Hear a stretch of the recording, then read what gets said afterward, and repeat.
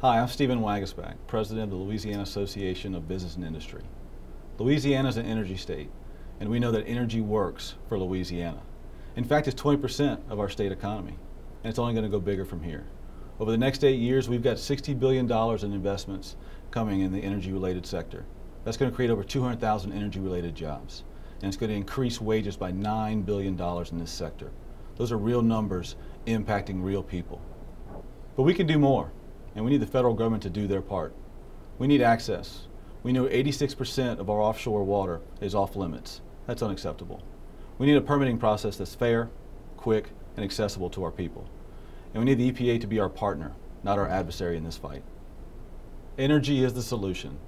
Join the energy revolution.